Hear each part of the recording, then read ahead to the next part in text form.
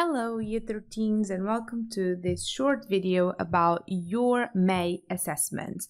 As you know, you are going to have two assessments in May-April time, and the assessments will be 1 hour long each, and in our case that means that they will be between 45 and 50 marks.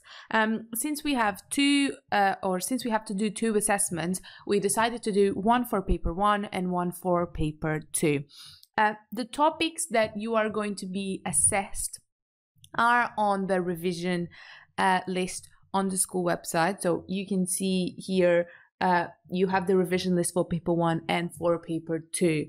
Obviously, these two assessments are going to be used for your teacher assessed grade, and they are going to be part of a pack of evidence that we will have to create to support the grade that we will give you. Okay, so let's start with paper 1.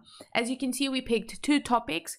We picked a topic that you've covered in year 12, which is structure and functions of the processor, and a topic that you've covered in year 13 more recently, which is Boolean algebra.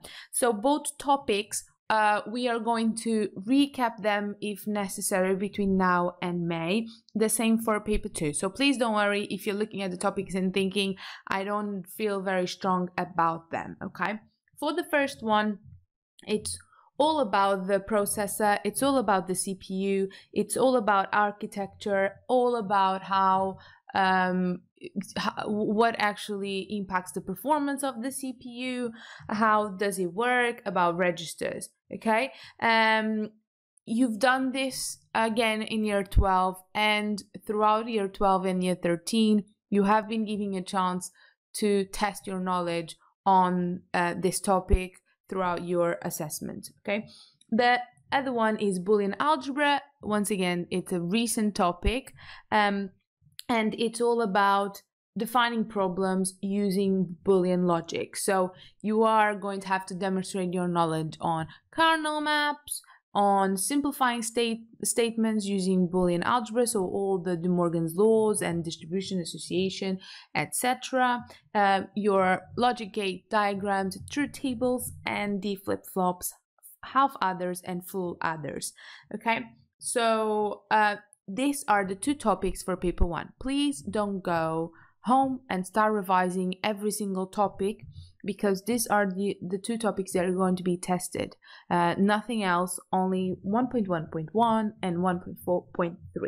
Okay, for paper 2, we have again two topics, but as you all know, algorithms is a vast topic, so I picked a few things from algorithms, and then I picked one topic from computational thinking.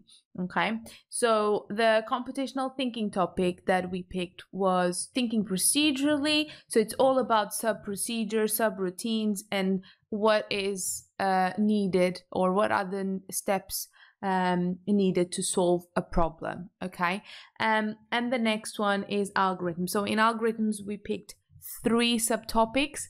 We picked sorting algorithms. Please, when you are revising, okay, revise what is in this revision list, okay? Don't revise anything else. I know I said this before, but I do know that you tend to go and overdo it. There is no need for it, and if you do that, you might actually not dedicate enough time to revise the topics that you need. So sorting algorithms, you are going as well to have to, or going to be tested on a big O notation. So always remember that the way that OCR tests big O notation is not as complex as other exam boards, and in here as well you should pay attention to the comparison of the complexity of algorithms. So you must know the different complexity of different algorithms, because you are going to be tested on comparing each one, okay? And the last thing you're going to be tested on for paper 2 is data structures. Now for this particular paper, data structures are only stacks, queues, trees, linked lists, and obviously understanding depth first and breadth first, okay? So there is no tuples, records, and arrays in here. Focus on the ones that are on your revision list. And you will see that there's a programming / pseudocode at the end, because some of the questions will actually be about the topics, but will be to program something or to do pseudocode of some sort. So that's the reason why we included that in there. Okay, so again, year 13's, these 2 papers are going to be used to determine your teacher assessed grade, and as well, please always only revise what is in your revision list. Thank you very much. Have a wonderful day.